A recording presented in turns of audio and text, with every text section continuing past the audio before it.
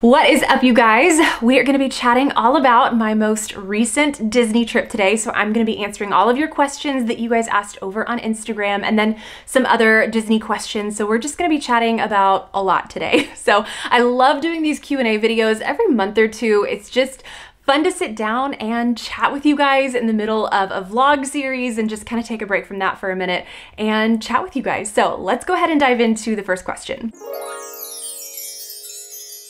Thoughts on Old Key West for toddlers? Is the theming good? Where would you take a 4-year-old for a birthday? I love Old Key West. I mean, it's no secret that I love Old Key West. I think it's great for toddlers and preschoolers. They have an incredible little sandy play area by the playground. And then even if you're not near the main hospitality house, they also have another pretty large playground by the pool in the Old Turtle Pond Road section of the resort. So really, no matter where you are in the resort, you can access toddler-friendly playgrounds, which is really fun. Another reason I think Old Key West is really good for toddlers is because instead of the very elaborate splash pad, they just have the kiddie pool, which might seem like a downgrade when you compare it to Wilderness Lodge, Grand Floridian, Polynesian, you know, these elaborate splash pads that just look over the top. The theming's incredible, but at least for my 3.5-year-old, she is not a fan of water just being dumped on top of her. She really doesn't even enjoy the slides quite yet because when she goes down, she's still little enough to where the water is splashing up all in her face, and she just doesn't love that. So I really appreciate the kiddie pool because it allows Ellie a little more freedom and independence to play in the kiddie pool, where I can give her some toys, I can sit with her, she can play on her own, and she feels a little more comfortable. So that's another reason I love Old Key West. I just feel like the pool situation is a better fit for toddlers. Of course, transportation here is a little bit of a sacrifice with little kids.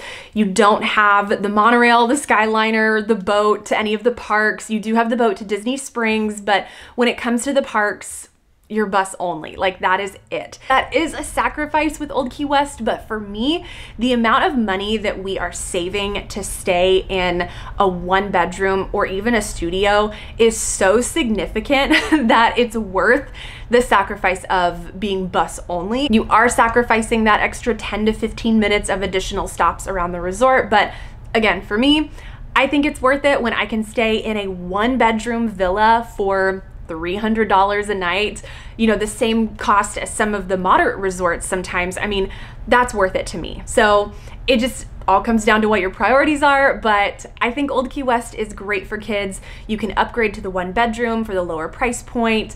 The pool situation is great. There's lots of food options. You just have to be okay with the buses. Old Key West 1-bedroom versus Art of Animation family suite. Okay, I've never stayed at Art of Animation. I've never done the family suite, but even having never stayed there, I would still pick the 1-bedroom at Old Key West just for the price point. Again, going back to the cost, like, you can stay in a 1-bedroom for half the price of those Art of Animation family suites, and you still get more square footage. So I still think it's worth it. I mean, you're sacrificing being right on the Skyliner with Art of Animation. Maybe that's something you consider factoring into the cost, you know, paying a little bit extra to stay in a family suite so that you have access to the Skyliner, but how much is that really worth? You know what I mean? It just depends. You can sleep more people in the Art of Animation suite, so that's another thing to consider, but I would still go with the 1-bedroom. You just have more square footage at a lower price point. Taking a preschooler, lunch and dinner options in the park. Okay. I'm probably not the best person to answer this question because my preschooler is the pickiest eater ever. So we pack her a lunch and dinner because she right now will only eat a peanut butter sandwich or pizza. That is it. So I have learned not to waste my money on the mac and cheese, the sandwiches, the chicken nuggets. Like, if I spend money on those $10 kids meals, she's not gonna eat it. So I just pack her a lunch and dinner. So we really aren't purchasing kids meals for my preschooler. She just isn't gonna eat it. So we don't even try to hunt down great options because she's not gonna like it anyway. So we just pack our own food, and that's what works for us. Top advice for toddler road trip, we go in November. When did y'all give in with the tablet? Okay, we actually gave Ellie the tablet a little over an hour into our trip. I tried to last as long as possible, but I figured, you know what? We have a 10-hour road trip ahead of us at that point, and you know what? Forget all screen time rules, kind of go out the window when you're on a road trip, at least for us. So she got the tablet an hour into the road trip. And then when it comes to my top tips for a road trip with a toddler, I'll have some of my past videos linked down below. My road trip prep videos. I did a toddler road trip haul video last year, so all of those linked, but overall, I would say make sure that you have plenty of snacks easily accessible, that you have your toddler dressed in very comfy clothes, really whatever you would feel comfortable in on a road trip. I try to dress my daughter in something similar, so bike shorts and a t-shirt. I always have an extra outfit for her, extra underwear just in case. We've got a whole potty set up in the back seat. We ended up not actually having to use that, which is best case scenario. You know, we didn't have to use any of that, so I'm very thankful. But outside of that, make sure you have a little basket of activities that's easily accessible. Just make sure everything is easily accessible. So if you are mom, if you are in the passenger seat, make sure that you can easily reach things. I think that was probably the biggest key for us, is making sure that I didn't accidentally bury something that I needed in the back, and making sure that I wasn't gonna have to like do some acrobatic move to get to whatever I need in the back seat. So just make sure everything is easily accessible. And this question kind of goes hand in hand with the road trip thing as well. I need all the details on how the drive went. We're driving from Nashville in January with a 3- and 6-year-old. Our drive was actually pretty uneventful, which that's great to say. I really don't have a lot to share from our road trip. We don't have any crazy stories. There were no big meltdowns. Like, Ellie just does great in the car. The only thing was trying to get her out of the car to go potty. She did not want to get out of her car seat, and that was the only time she got a little worked up, was because we made her get out of the car seat to go potty and walk around for a little bit. Other than that, we tried to do as little stops as possible, and we just drove straight there. We made 3 stops. Everyone was good to go. You know, it was very uneventful. Ideal trip layout for first-time family with 1 toddler. Okay, how I would structure this trip. I would have at least 4 full park days, like minimum 4 full days, so that you can experience each of the 4 parks, and then have a 5th day as your rest day right in the middle of that. So I would do minimum 5 full days at Disney. That way you can do it all, but you still have a day in the middle to kind of take a breather. It really doesn't matter what parks you do in what order. I would just make sure to double check party days if you're gonna be there during Halloween or Christmas time, and coordinate your park day according to party schedules, if that makes sense. The other thing I would definitely make sure you do is take that midday break with your toddler. That is a non-negotiable, and I know so many other mamas here will attest, you need that midday break, especially if you have little ones. Go back to the room. It's so worth it. I know it might feel like in the moment, like, oh, we're sacrificing precious park time. We paid so much to be here. But when you go back late afternoon, early evening, and everyone feels fresh and rejuvenated, you will be so thankful that you took that midday break. And then everyone is able to last past fireworks, and everyone's happy and feeling good. You know, it's 9 o'clock and everyone's feeling good. So it will be worth it. Take that midday break. But that's how I would structure it for a first-time family with a toddler. Do those 2 full park days, take a full rest day in the middle of your trip, whether that's a resort day or a pool day, and then end with 2 more full park days. What time do I have to get up to get there for early entry? Realistic morning schedule help. It really depends, well, first on which park you're going to, because that's going to determine the park hours.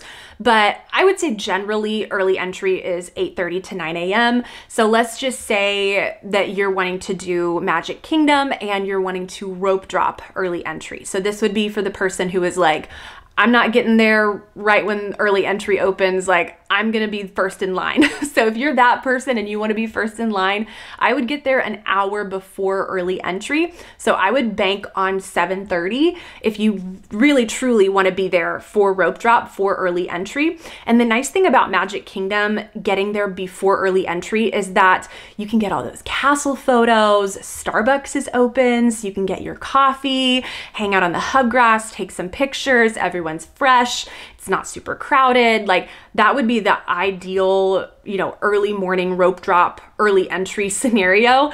But I would plan on 7:30, and then again, depending on what resort you're staying at, it could potentially take you 30 to 45 minutes to get from your resort through security to the front gate. So working backwards, if you want to be there at 7:30, I would leave your resort by 6:45, probably 7 o'clock at the latest. So that would be how I would plan out that morning, and I would make sure everyone is up starting to get ready around 6 a.m. So that's kind of how I would structure that morning. We're not a rope drop family, but for the sake of this question, that is exactly what I would do. What age did Ellie sleep in a bed at Disney and not in a pack and play? Ellie is very tall for her age. So it really was just past 2.5, almost 3 years old, where I was like, I can't put her in a pack and play anymore. Like she's just too tall. Her little legs were like pushing up against the netting in the pack and play. So I decided, okay, we've got to retire the pack and play and we've got to move her to a real bed. We ended up staying in resorts that have that pull down 5th sleeper bed. So that was really nice. So it was a good transition to go from a pack and play. And then of course she has like a toddler size bed at home. So she's used to that smaller, like tiny bed. So I liked that we could have something similar at Disney. But yeah, it was just before she turned 3 years old that I retired the pack and play and decided it was time to move her to a real bed. But we definitely stretched the pack and play phase for as long as possible because the bathroom strategy just was working so well for us, where we could put her in the pack and play in the bathroom. Andy and I, or just me on my own, had, you know, the rest of the room to ourselves. So that worked so well for so long, and we just weren't ready to sacrifice that. And so now when she takes naps or goes to bed, you know, we're just kind of tiptoeing around in the dark, basically. But you gotta do what you gotta do. Favorite restaurants on this trip? One restaurant that I hadn't done in a really long time, actually, I don't know if we've ever done this one for dinner, was Kona Cafe. This one really surprised me. We've done breakfast there, but I don't know if I'd ever done dinner. And it was really good. So I think this is a great one if you can't get into Ohana and maybe you can't get a reservation there, or you're just wanting to experience the Polynesian and dine there at a lower price point. That's another really great option. So I really enjoyed Kona Cafe. Have you ever had a negative experience with renting DVC points? Anytime that I have worked with DVC Rental Store, David's Vacation Club Rentals, Shop DVC, I've never had any issues. They are all so incredible. Great customer service, great communication. I've never had any issues. There was one time that I rented DVC points through a non-Disney, just a general timeshare rental company called Red Week. I've used them for a stay at Old Key West and a stay at Grand Floridian. So it's worked out just fine. It's just a very different process and experience when you are not working with a Disney third-party company like DVC Rental Store. So the only negative experience I had was very slow communication, very confusing because you're working directly with the owner and there's no true mediator. You know, you can always contact customer service and support, but you're mostly in communication with the owner, and it can just get a little confusing. Communication can be slow. Sometimes they want you to write them a check. Sometimes they want you to pay through Venmo and you're paying the owner directly and they send you their own contract. So there's definitely a level of like a lack of security with that. So I don't recommend going through Red Week. Unless you're feeling like you just want to live on the edge and take your chances. But, you know, it just wasn't the best experience. I only look on Red Week if I'm like desperate to find something. but they add on a lot of fees. There's a lot of booking fees. There's, I don't recommend them. So that is the only time that I have had a negative experience with renting DVC points, but anytime I have used a reputable company like DVC Rental Store, David's, Shop DVC, it has all gone flawless. How frequently do you book your trips? It really wasn't until about a year ago that YouTube really started taking off for me, and this became my full-time job. And I was able to start going to Disney way more than just a couple times a year, 3 times a year, which is already crazy. Like, to go 3 times a year is already a lot.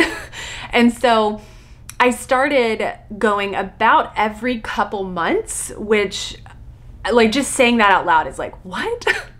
And then these past few months, I've been going about every 6 weeks, which again is just insane to say, but I think I'm definitely starting to feel it. And I shared this in like a day in the life vlog that I did recently, talking about going to Disney and just doing this for a living and just how I'm feeling about it. I definitely don't know how long I can maintain this pace. It's just not realistic or sustainable to go to Disney World every 6 weeks. And there's so much that I could share with that.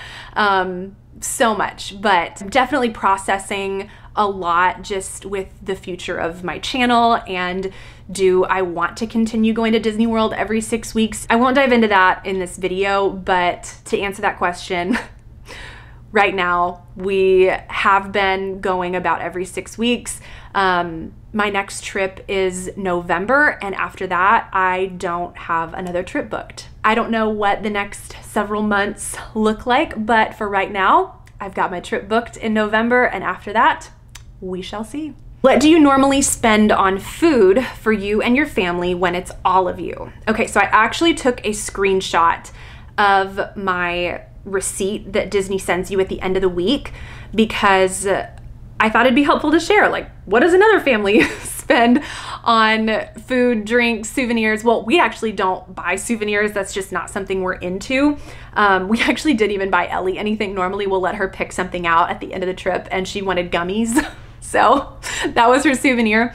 But for 5 nights, 6 days, for 3 people, we spent $1,110.34 on all of our dining. And that's about what I was expecting. I did leave a little bit of wiggle room, but that was pretty much what I budgeted for. So I felt really good about that. But for 6 days, 3 people, yeah, just over $1,000. So that is dining at Disney World for you. How do you handle if Ellie gets overstimulated? My oldest has sensory overload at Disney.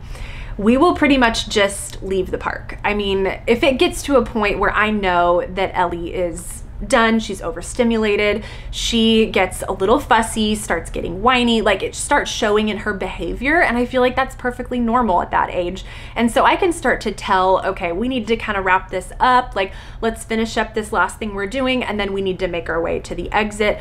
I try not to push it past that point. If she starts to get a little whiny, I try not to just be like, oh, suck it up, like we're on to the next character meet and greet. You know, I pretty much in that moment will say, okay, we need to be done. That's pretty much how I handle it at Disney with her. I really release myself from trying to fix it because I've learned from trial and error that that's just not gonna work. And the only thing that's gonna help her is a nap or some kind of quiet time where we go back to the room and she actually will go to sleep, or we'll lay there and I can give her a book to flip through, something that is not overstimulating basically. So that is what I do. Do you buy Genie Plus? So I actually just did a reel about this over on Instagram, which if you're not following me on Instagram, definitely head over and check it out. But we do not buy Genie Plus. And that's not to say that we won't ever buy Genie Plus. I think there are definitely certain times where it makes sense, but for us and the way we do Disney, it's just not worth it. So we really enjoy a lot of the shows, characters, and attractions that don't require Genie Plus, and we stay plenty busy without Genie Plus and without spending that additional money. So this entire last trip that we went on, we didn't buy Genie Plus for any of our days. And there were a couple of days towards the end of our trip where the parks got a little more crowded and we definitely could have purchased Genie Plus, but we chose not to. For instance, on our Animal Kingdom day, we knew that we wanted to do the Moana meet and greet, and that's not something that you can get a lightning lane for anyway. It's just a standby line. So we got there in the morning and we did that. And then we knew we wanted to do Festival of the Lion King, which you can get a lightning lane for any of the shows to get priority seating, but we were able to experience the show just fine without a lightning lane. So we stay plenty busy without it and we don't have to spend the extra money.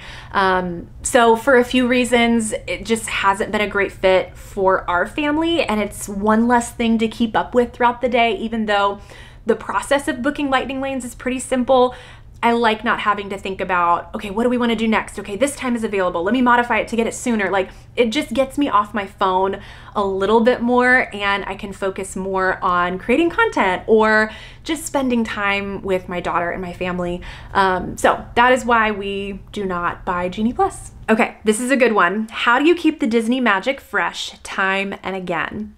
For us, I really try to make our trips feel unique and fun and different every single time. So whether that's staying at a different resort or experiencing new dining options or prioritizing shows and attractions that are brand new that we've never done before, like there are always new things at Disney. And so it's always funny to me when people will ask me like, don't you get bored going to Disney over and over? And I'm like, there are still things that I have never done. There are still resorts that I've never stayed at. And we could keep going and our next trip will be totally different from our last. We'll do brand new things that we never did on our previous trip. So for instance, like the Christmas party, that's something we're doing on our next trip. I've never done one of the holiday parties before, so this will be a first for me. And I think that's a huge piece in keeping that Disney magic fresh, is making your trip intentionally different than anything you've done before. Is stroller parking in the parks tricky? Do you recommend a strategy for that? There's really no strategy. Whenever we get on any kind of show or attraction, you just kind of look around, or there's signs or cast members pointing to the nearest stroller parking area. And for us, okay, this might be controversial, but we leave our backpack on the stroller. So what I've actually done, I'll have to show this in a video actually, because I've never seen anyone do this before. So, you know, when you're pushing your stroller and you have the stroller clips and your, backpack diaper bag is hanging from the stroller. What we do, instead of unclipping the backpack and setting it in the seat, what we do, and actually my husband discovered this, I was like, oh, that's actually a really smart idea, is take the backpack and we just flip it over. So it's still actually hooked on to the stroller and it's flipped over into the seat. So it's not gonna tip over if someone bumps it. And if a cast member needs to move the stroller, it's out of the way, but it's still hooked on. So someone would have a really hard time stealing our backpack. If they wanted to, it would be pretty tricky and they would have to really get underneath to unclip it, or they'd have to flip it over and figure that out. So anyway, that's a tip that I've never heard anyone share before, and my husband discovered that. So that is what we do. We'll just flip the backpack over. And then my other tip for stroller parking is when you come out of whatever the attraction, show, restaurant is, don't panic. If your stroller is not where you left it, spend a few minutes and look around, because cast members are known for kind of regrouping strollers to be a little more organized, and they'll move everyone's strollers to kind of line them up in a more orderly fashion to make room for new strollers to ease on in. And so don't panic when you walk out. I've been in that moment before where you walk out and your heart drops. You're like, where is my stroller? It's not where I left it. I know it was right here. And then you take a few minutes and you're like, oh, okay, there it is. So don't panic. Just know it's perfectly normal for your stroller to get moved. If you spend more than 5 or 10 minutes looking for it, then I would alert a cast member, but give it a few minutes. I'm sure it just got moved. When you fly down, why don't you rent a car versus using the buses? So for a long time, we actually would fly down and rent a car, especially when it was just me and Andy. We really liked having a car, and especially if we stay at Old Key West, we will always have a car, whether it's our own or a rental, we always will have a car. But mostly, I feel like this past year, my trips have been with just me and Ellie. And I think having the ease of private transportation from the airport to our resort, and then staying at a resort where we can rely on Disney transportation, it just simplifies things for me as a mom traveling solo. I just really prefer using Disney transportation when I'm on my own as compared to having to worry about, you know, parking and lots of walking. It's just a different style trip when we drive. And I really enjoy having a car at Disney, but I usually have my husband with me and he drives. So that's another reason that, you know, if he's not there with me, I just prefer not to have a car because I don't want to be the one driving. And again, it just simplifies, and it's one less thing to, you know, maneuver with a preschooler when I'm traveling alone. It just kind of takes the guesswork out. I can just get on the bus, the boat, the Skyliner, and we're on our way. That's why I don't rent a car with Ellie. I just like the simplicity of Disney transportation. But yes, if we're at Old Key West or my husband's with me, we'll have a car. Okay, this one's about Old Key West. Do you recommend Turtle Pond Road without a car? So if you cannot get near the hospitality house, I personally think that Old Turtle Pond Road is probably the next best thing because you're kind of in that central area of the resort. So you're close to the Turtle Pond pool, you're close to the Turtle Shack and the playground over there. So you have some extra amenities that you don't on other sections of the resort outside of the hospitality house. I think it's still a great location even if you don't have a car because again, you're kind of that middle stop. So whether you're coming or going, you know, you'll be kind of middle of the road when it comes to pick up and drop off. So that's kind of nice. I think in the future, if we aren't able to get hospitality house, I really loved Old Turtle Pond Road, and that'll probably be my requested area on future trips. In-room date nights at Disney with kids, if you know, you know. What's the cheapest one bedroom? Well, the cheapest one bedroom will be Old Key West or at Saratoga. Those are gonna be the two best one bedroom options on a budget.